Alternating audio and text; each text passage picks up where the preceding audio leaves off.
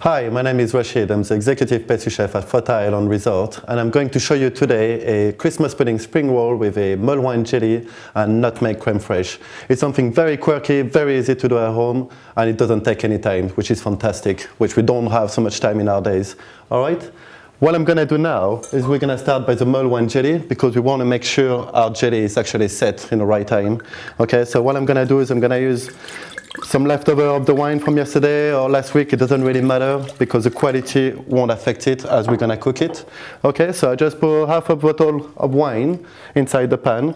I've got all these beautiful spices around me, so I'm going to add 2 little star anise, 2 cloves, a cinnamon stick. Remember the cinnamon stick to actually break them in half so you get more flavor out of this. Okay, we're going to add a little bit of ground ginger, few slices of lemon, few slices of grapefruits, few slices of oranges.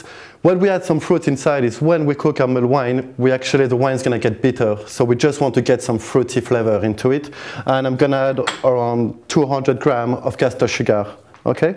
Then I'm gonna put this on a stove. I'm gonna let it cook, basically. I would not leave it too long, or what happens is your wine's going to reduce, which means you're going to vaporize all the liquid, concentrate the flavor, and it's going to be too strong. And after a beautiful meal after Christmas, we don't want too much strong flavors. Okay? While our mulled wine is getting ready there, warm up, we're going to start on our spring roll. So what I've done here is actually covered the spring roll pastry with a damp cloth. So that damp cloth basically keeps the pastry moist. If you don't put anything on the top, your pastry will dry, it will be crispy, and you won't be able to roll it anymore, okay?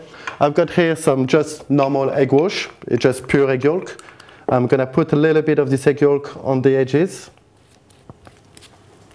You don't have to put too much of it. As I say many times, people make the mistake. The more egg yolk you put, the moisture is gonna get, actually the less it's gonna stick. The egg wash is there just to stick your pastry together, okay? I've got some old Christmas pudding from last year, doesn't really matter. Something we always have at home, okay? I'm gonna take a little bit of it, crush it down, and I'm gonna add a little bit of whiskey into it just to get it moist, okay? While I'm gonna work this up, I'm gonna get a pan. I'm going to add a little bit of olive oil, but don't worry too much if you don't have any olive oil because it's just to toast your nuts, okay? You can use vegetable oil, it will make the same thing. It won't make any difference, okay? I'm going to use these pine nuts. I'm going to add those pine nuts inside the pan and put them back on a hob. All we're looking for is to give some color to your pine nuts. It will make it much flavorful, much more flavor to it. Okay, so I'm going back into my pudding now. I'm going to mix this whiskey with that pudding. It's always very good. Like pastry chef, we always advise people or baker, it's about everything cooking, it's about feeding. So don't be scared of put your hands, it may get your hands dirty, okay? Give it a little minute there. What I'm gonna do, those pine nuts, they're not gonna take long to toast, okay? So just keep an eye on them. All you wanna do is give them a little bit of color, nothing else. I'll get my hand wash there. And as you can see, I always have a cloth on the top, on the side of my trouser. It's very important. If I'll be in the kitchen, I will always have a couple of cloths, one on the side, one in the back. It's just very easy to forget, and you want to grab something from the oven and you're like, where's my cloth? Or you want to clean the top like this. So always keep a cloth on the side. It's always better. Now I've got my pine nuts. Lovely, nice little color to it. Okay, I'm gonna add some pine nuts to my mix. So just to give a little crunchy to it, nothing else. Because in a Christmas pudding, obviously, everything is moist, everything is mushy. All right, give it a little mix together. That's perfect like this. And I'm gonna put this in the center of my pastry. I'll put this away like that. Just make a little roll, okay? As I say, the quantity doesn't really matter. Do you want to make a big one? Make a big one. Do you want to make a small one? Make a couple of small ones. What I like to do is make an average size enough for one person, basically, because we're going to slice it in half. And after a Christmas meal, I think we're all kind of stuffed, okay? Give it a little roll, tuck in the side, okay? Push it down like this. Same thing, tuck it on the side. It's just to keep your mixture inside your pastry, okay? Nothing else. Give it a little egg wash on it. And again, not too much, it's not needed.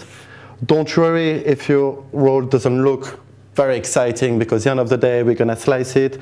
It doesn't really matter, okay? We're gonna put a little egg wash around it.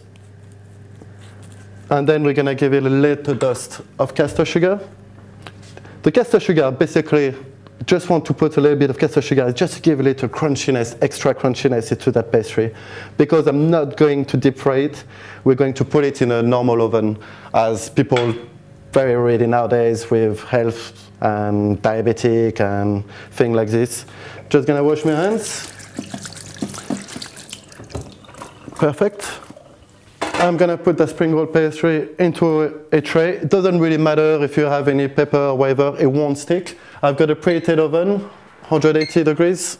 I'm gonna put this in the oven there. This will take approximately 5 to 6 minutes. It won't take any longer. You just want to give a little color to it, okay? If you leave it too long, your Christmas pudding will just dry off and it won't be as appetizing. That's perfect now. So if you have a look, my mulled wine is just nice and warm, slightly steamy. I'm gonna add some gelatin to it. So I'm gonna use the professional gelatin, which is a normal sheet of gelatin. It's very hard, it's around 5 grams. So I'm gonna put 5 sheets into cold water for a couple of seconds. Doesn't really take too long. If you don't find this gelatin in a shop, which is be very hard, don't worry, you can use gelatin powder, and gelatin powder does the same thing. This one is 5 grams, so looking at 25 grams of gelatin powder. Okay, so this is nice and soft.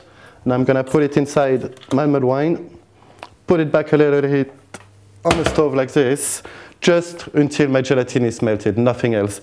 Okay?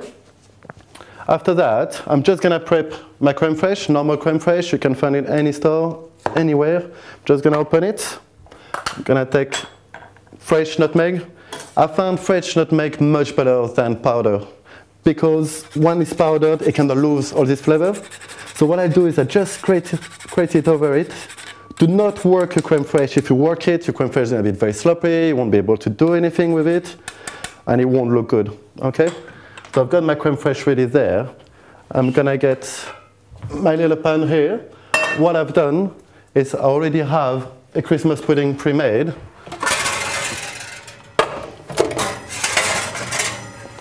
There we go. I'll put this one back in the oven. So that took really 6-7 minutes, no longer than that. What I'm gonna do is I'm gonna trim the edges.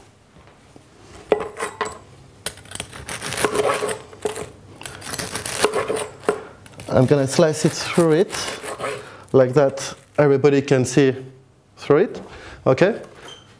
I'm gonna trim again the edge. What you want to do is you want to be able to stand them. So if they stand, there is more height. People are always very impressed about height, and it's quite nice as well because you can see actually inside the spring roll. Now I'm gonna have a look on my mulled wine. I'm gonna give it a little whisk. That's perfect.